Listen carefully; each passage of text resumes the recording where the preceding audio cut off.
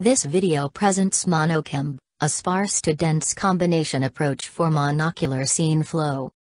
The corresponding paper was published at the ACM Computer Science in Cars Symposium 2020. The idea is to combine optical flow estimation, single image depth estimation, warping, and sparse-to-dense interpolation.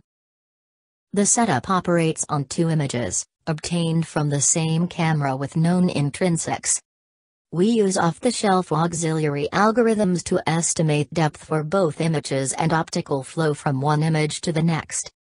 This principle is the core of the combination approach. The complex scene flow problem is separated into less difficult subproblems.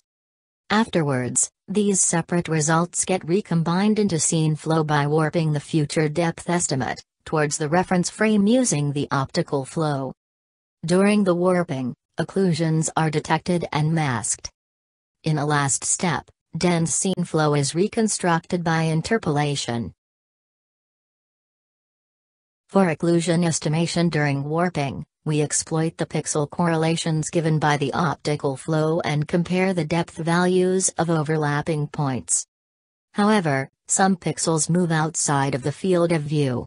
These are highlighted in cyan in this example. Other points are not visible in the second view, because of actual occlusions due to dynamic objects and the ego motion. These are shown here in magenta. Both types of occlusion are filtered to avoid warping artifacts. The bottom row shows the depth estimate after warping and occlusion estimation. To interpolate the gaps, we apply SSGP, which is an image-guided interpolation network with a special focus to robustness against noise and different densities of the input. SSGP is able to fill in the gaps of the scene, though introducing some artifacts.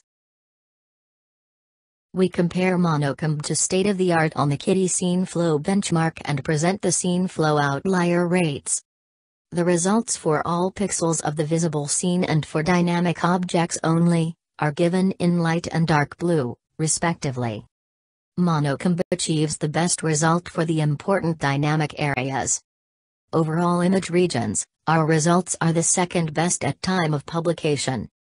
Moreover, MonoComb introduces a favorable trade-off between accuracy and runtime. Thank you for watching our video.